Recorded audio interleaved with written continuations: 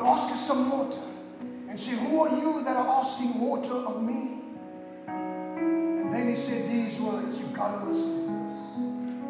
You've got to listen to this. He said these words.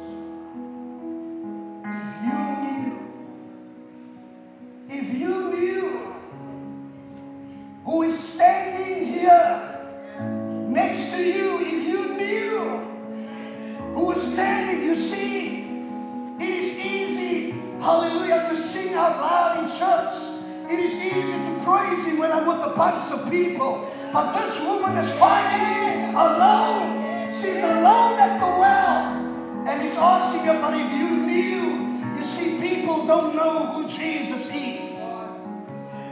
People don't know who Jesus is. It's okay to run up and down in church and show everybody that I'm holy.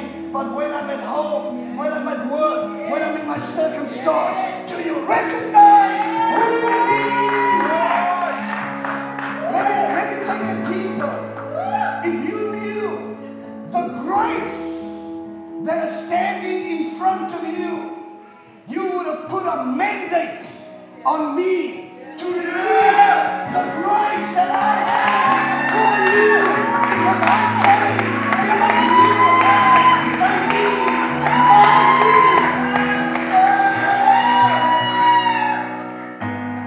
My need is to satisfy your need. So you don't know. I know you came here not to tell me that you have 5 husbands. I know you didn't come here to have an encounter with me. I know you didn't come here because somebody told you about Jesus. You came here because you had a thirst. You had a need. Sometimes we pray for God to remove the need, but it is the need that invokes the power